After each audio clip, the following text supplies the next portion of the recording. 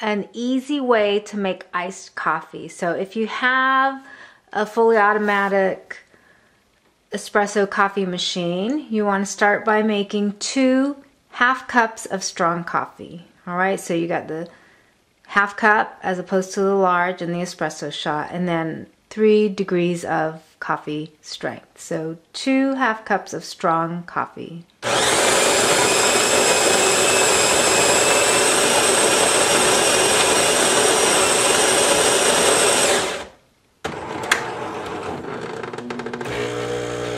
This is pretty cool. I lucked out and a friend gave me this machine. The grinder and the water well, all inside this contraption.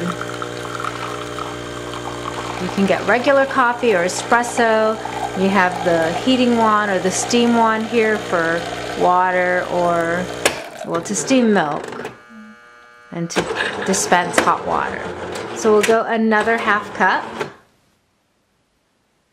You also need 4 strong shots. So I've already pressed the button. I'm on the espresso and I'm at strong. We'll do this 4 times.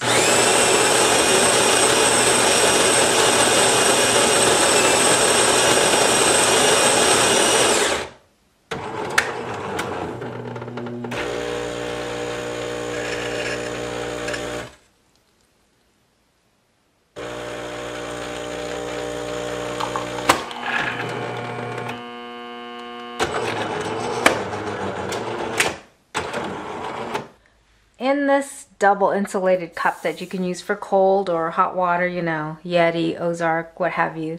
Even the Sam's Club brand works. I've got 3/4 cups of ice. Then I'm going to add these 2 half cups of strong coffee.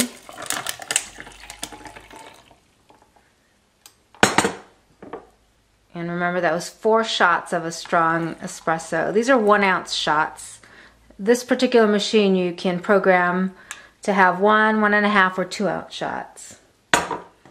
And then a half cup of your favorite creamer. For me, we use counterculture beans that the machine grinds and the Almond Joy creamer. It's delicious. I haven't found a better combination.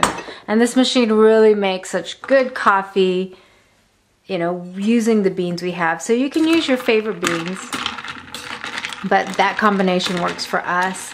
We were just on Guam and there was a kiosk near the Jigo Payless. I want to say it's Island Chick.